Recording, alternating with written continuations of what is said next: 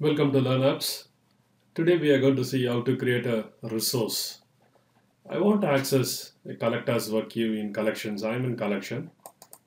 I want to access, it says that there's an issue, resource ID is not there. Please ensure that resource has been set up. Contact your administrator. I want to define a resource in order to access the collector's work queue. What we do is we just go to resource manager. We just note down your user, and you have to link employee to your user in sysadmin. For example, we just go to call your, this is the user, this is the employee name. Go to CRM.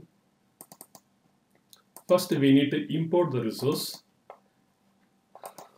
name, and organization is a Spoksoft. We are not using Vision database at all. All business group, ledger, operating unit, legal entity, all configurations are company specific Spoksoft. We have configured from the scratch. So now we just import it. System will ask you the date. The date is a key. Usually in implementation, what we used to do is the date will be the starting date of the employee. Say example, employee joined the company 1st January 2014. That will be the starting date. So let us give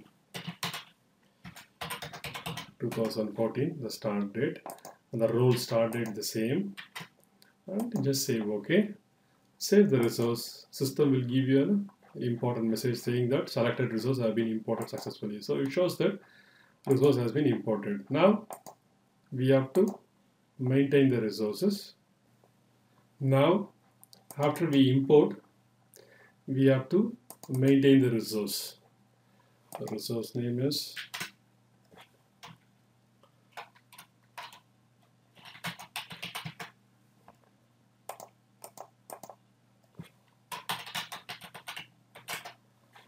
try now find resource details. So it will show you automatically the username. So we have linked to the username, the resources. Select the type, collections. You can give collection administrator, agent or manager. Let's start with collection administrator, sales administrator. What we are trying to do is we are trying to cover for a salesperson as well in the same configuration.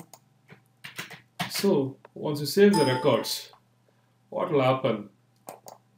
We just go back to collection, agent. Try now whether it is working or not. It looks it is working. Thanks for watching this.